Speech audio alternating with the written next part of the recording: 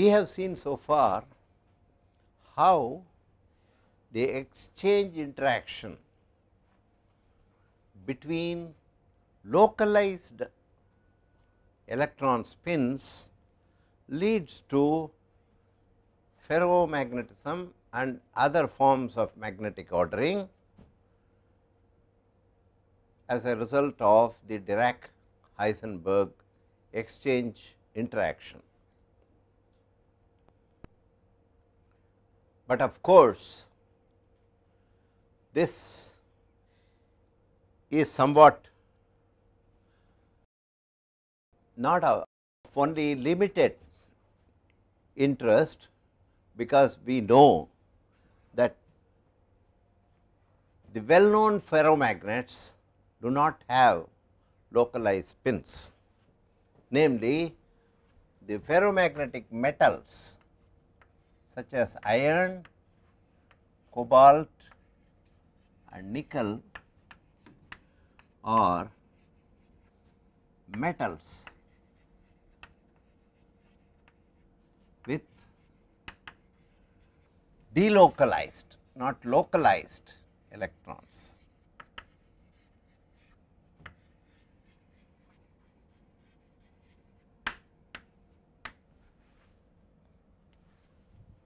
So, in order to account for the ferromagnetic ordering in these metals, it is necessary to consider exchange interaction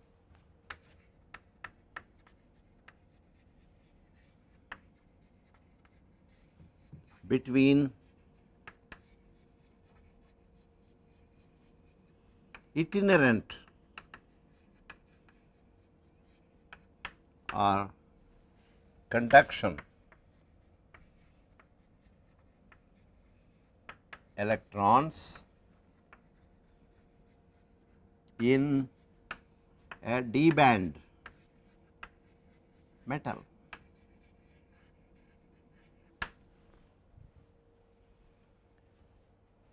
We can use the same concepts that we considered for the exchange interaction between a pair of electrons and build in the idea of the electron wave function for itinerant electrons. So, we can write the effective wave function for such a pair of electrons I and j as 1 by root 2 v e to the power I k I r I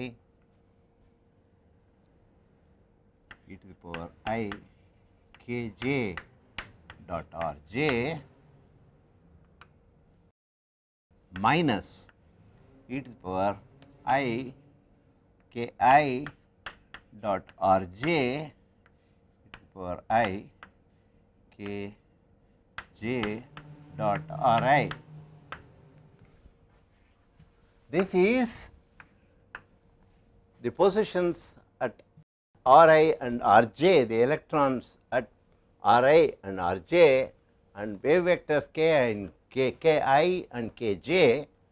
Now, this is the exchange because of the indistinguishability of the electrons. This is the exchange term, and the two electron wave function should be antisymmetric with respect to the spatial part in order to give rise to a ferromagnetic or spin parallel wave function. So, rewriting this, we can write this as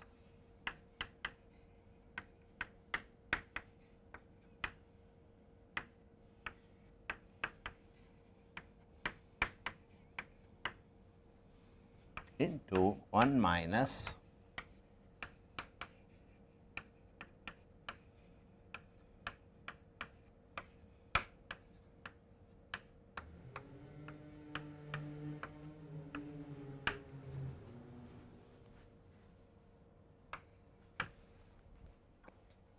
therefore, psi I j square mod psi I j square d r I d r j will be from this we can easily see that this will have the form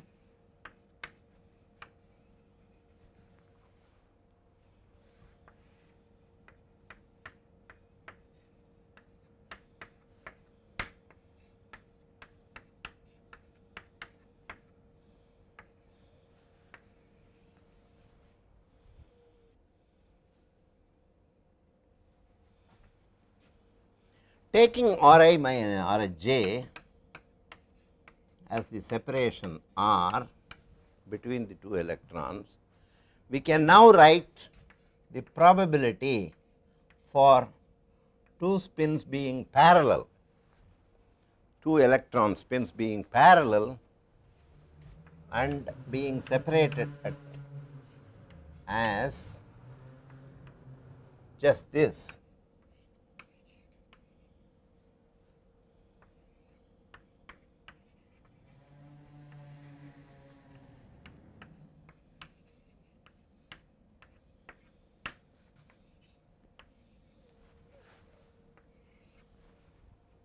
Now, this should be multiplied by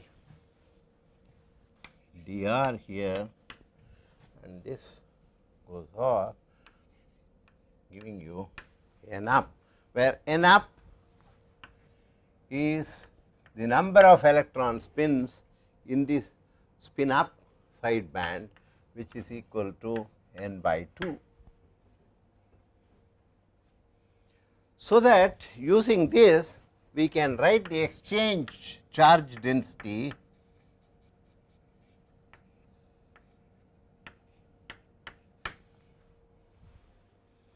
as by multiplying the electronic charge and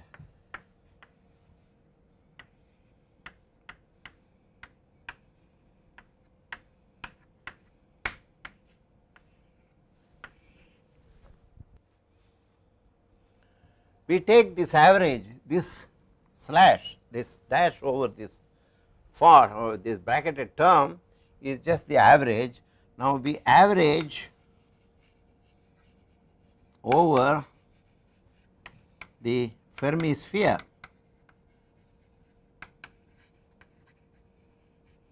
So that we have rho exchange of R as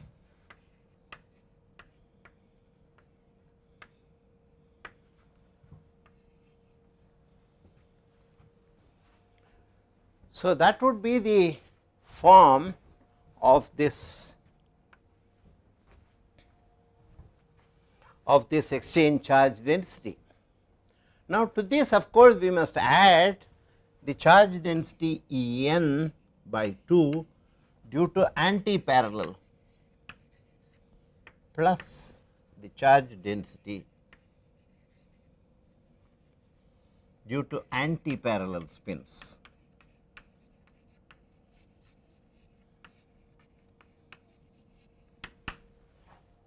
Doing this, we finally arrive at the effective charge density as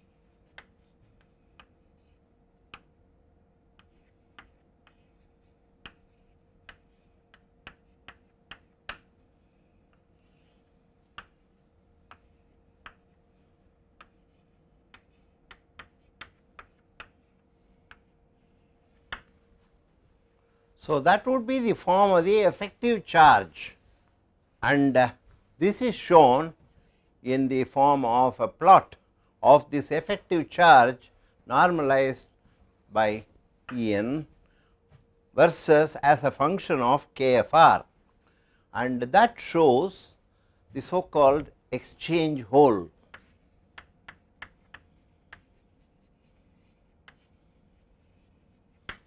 This means that the presence of the exchange interaction leads to a situation where the effective charge density is reduced because of this exchange correlation.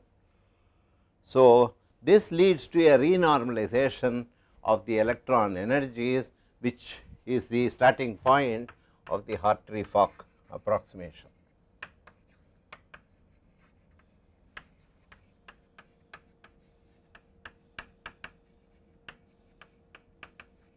We will not go into the details of this, but use this idea to discuss the so called band model of ferromagnetism.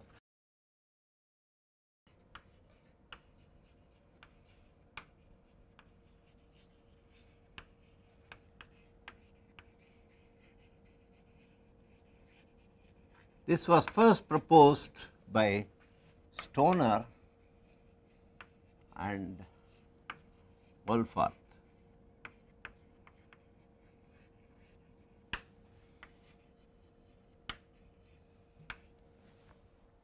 Effectively, that means that the energy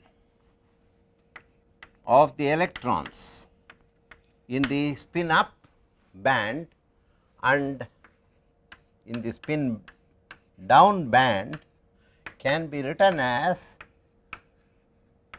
the basic original energy term minus I into n up divided by n, and this is minus I n down by n, where n is of course n up plus n down.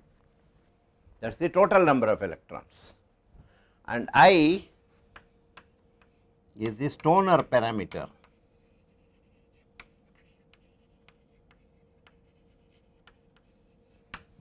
which describes the energy reduction due to electron correlation. We define a parameter R, which is n up minus n down by n. So, this is the difference between the number of electrons with up and down spins, and therefore, this should be proportional to the magnetization.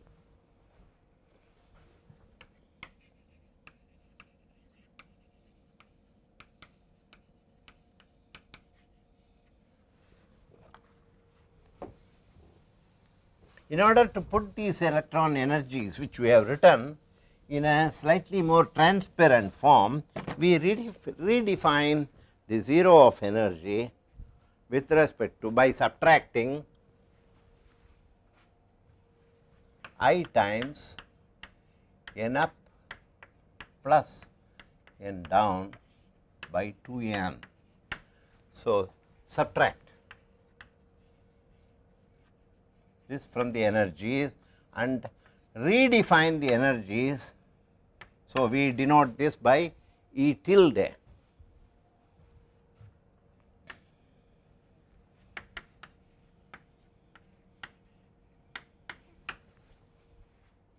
Minus I r by 2. This can be easily verified, and similarly E down turns out to be given by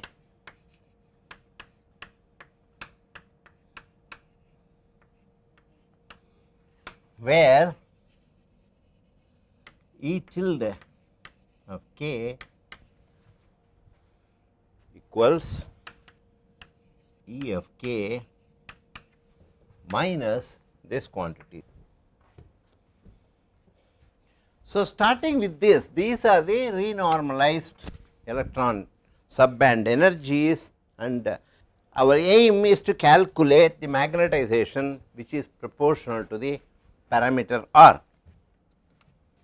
So, we can write R as 1 by n sigma f up k minus f down k, the summation over all k values. where f of k is the Fermi-Dirac distribution function.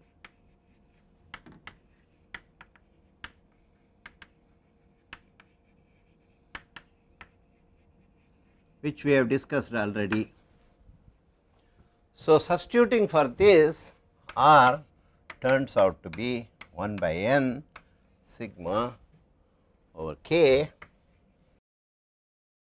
writing the actual form of the Fermi-Dirac distribution function and substituting for the E up and E down values, the energies. So, this will be E minus E tilde minus E f minus I r by 2 by k b t, because there is a negative sign there, plus 1 minus 1 by exponential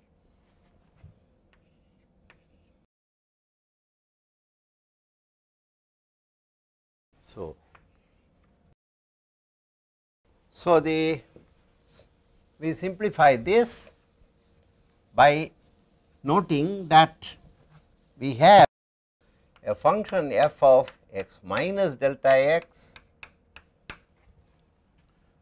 here and a function with the f of x plus delta x.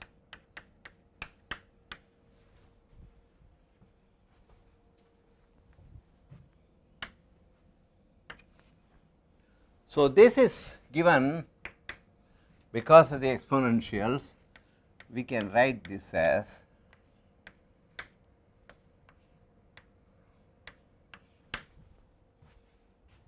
plus higher order terms involving delta x cube into f x by 3 factorial, etc.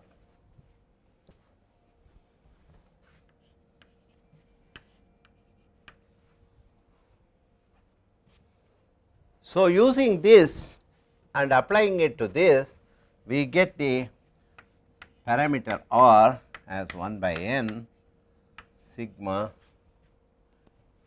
k d f k by d e of k times I r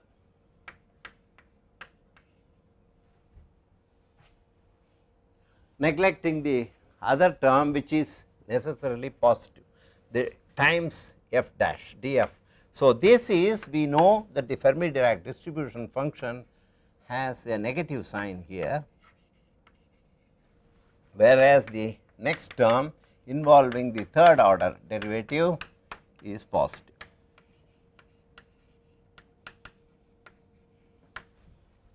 So, if we want a positive magnetization, a non-zero magnetization, which means that R should be positive,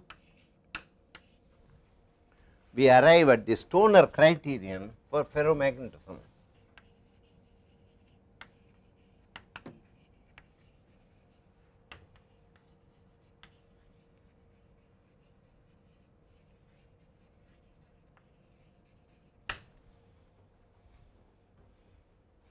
We can see readily from this criterion to be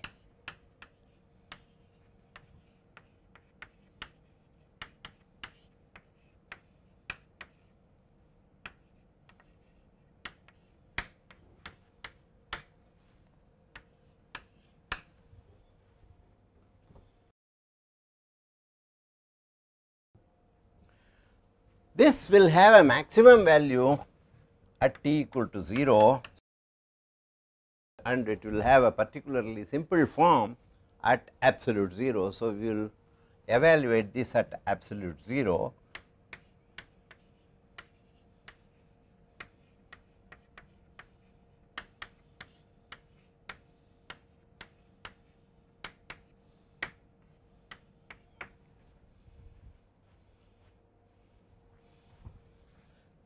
over the summation can be written as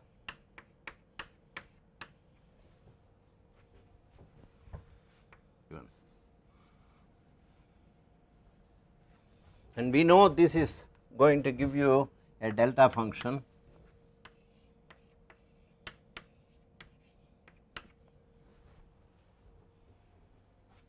and therefore, we can simplify this as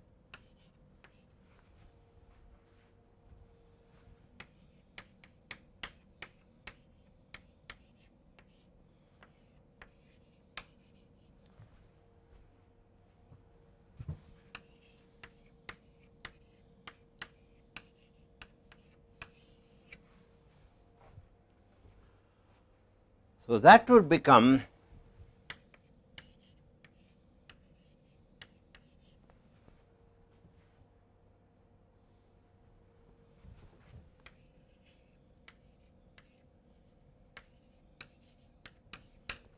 where df EF is the electron density of states at the Fermi energy.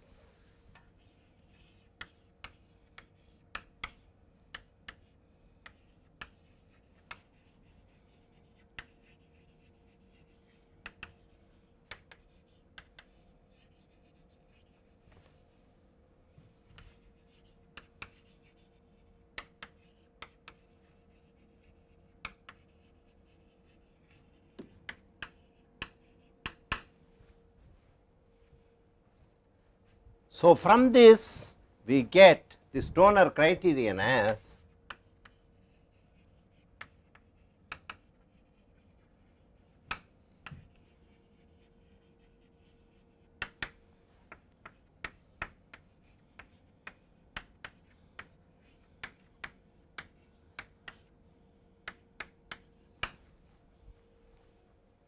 and we can redefine V by 2n d of EF as some d tilde EF, in which case we get a particularly compact form for the Stoner criterion for ferromagnetism. Now, this has been calculated, the electronic density of states at the Fermi level for the various metals have been calculated, and using these values the product I times d tilde EF can be calculated, and that is shown in the picture, and it can be seen that the Stoner criterion is fulfilled only for iron, cobalt and nickel. So, that is a very remarkable result predicting ferromagnetism according to the simple Stoner criterion in the d band metals, namely iron, cobalt and nickel, which are well known to be metallic ferromagnets. So, that is how the simple Stoner model accounts for ferromagnetism in these metals. Now, the next question is, what happens in an external magnetic field?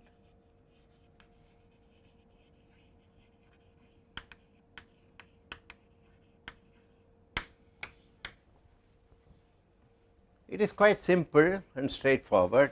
So, this Stoner parameter, the R becomes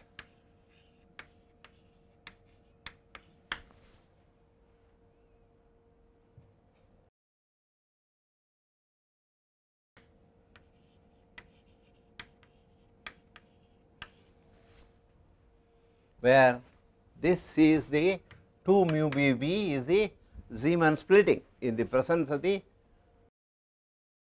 applied magnetic field. So, instead of I r it becomes I r plus 2 mu b b, and the magnetization is nothing but n by v times r.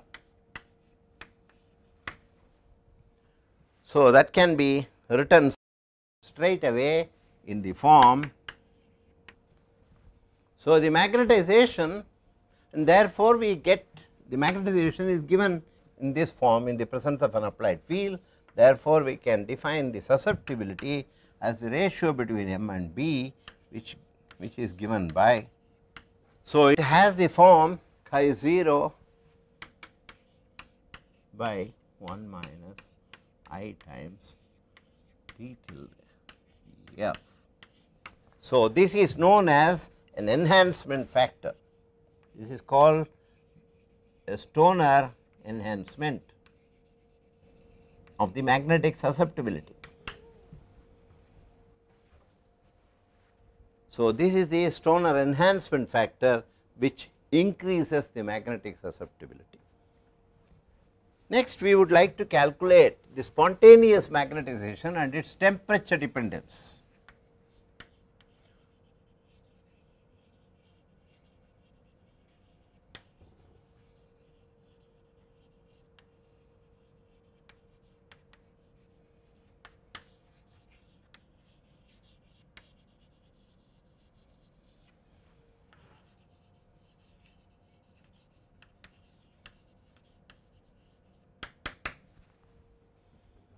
In order to calculate this, we assume a delta function behavior for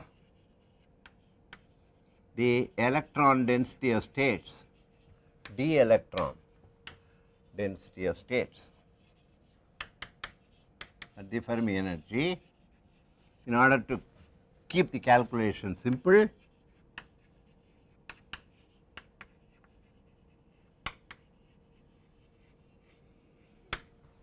and with that assumption we get the parameter R as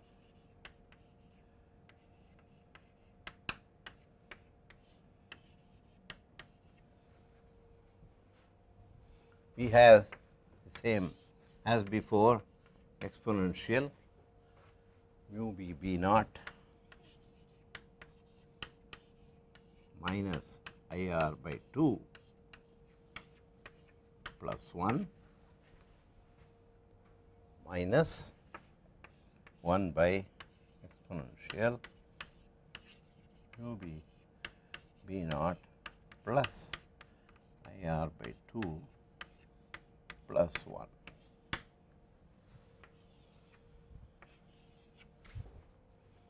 We set, to bring it to a simpler form, we make the following substitutions.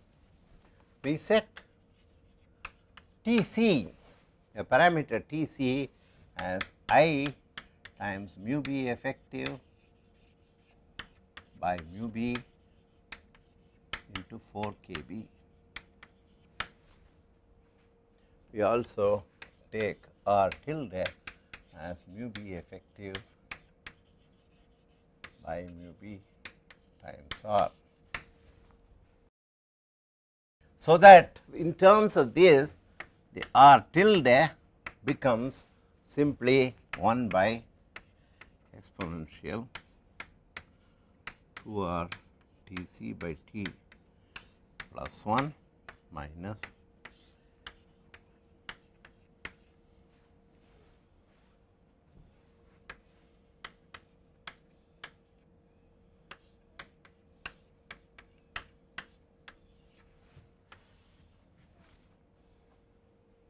this shows the correct behavior. This tends to equals to 1 for t equal to 0 and equal to 0 for t equal to T c. So, T c defined in this way is the Curie temperature of this ferromagnet. In addition, for T very small compared to T c, that is well below the Curie temperature, this R tilde is given by 1 minus 2 e to the power minus 2 T c by T. And in the neighborhood of T c, this is given by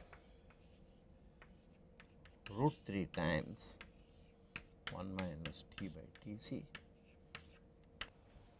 So, this gives a number of things to compare with experiment. The figure shows the factor parameter R tilde as a function of T by T c. So, this is the near the critical temperature, the expected behavior according to this model is root 3 times 1 minus T by T c to the power half, giving rise to a so called critical exponent of half. But what is experimentally observed is 1/3, as can be seen from the next figure. So, the critical exponent magnetization goes as 1 minus T by T c to the power 1/3 in the neighborhood of the critical temperature. So, there is a strong deviation in the critical behavior at the ferromagnetic Curie temperature. Also, the low temperature behavior, there is considerable deviation of the experimental results data points from the expected theoretical curve. So, these are due to the shortcomings of the Stoner model, especially that the Stoner model does not take proper account of the excited states, because in addition to spin flips accompanying the excitation from one band to another, other elementary excitations with a smaller quantum of energy are possible, and they can also cause spin flip. This is not taken into account in the Stoner model. Now, for T above the Curie temperature, T greater than T c, we can expand the exponentials and write R as mu naught by 2 k B T into B, B naught plus T c by T into R. So, that leads to a susceptibility which goes as C by T minus T c, and this we can readily recognize as the Curie-Weiss behavior.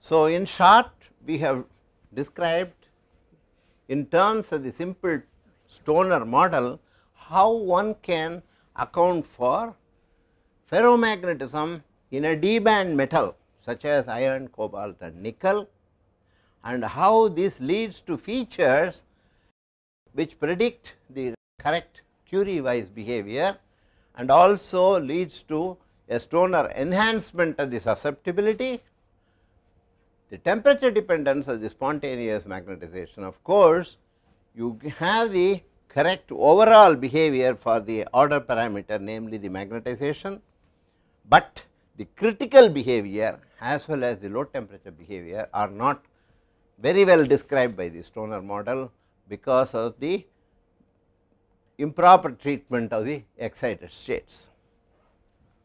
So, with this we have some idea of how band model of ferromagnetism can be used to describe magnetic ordering in metals.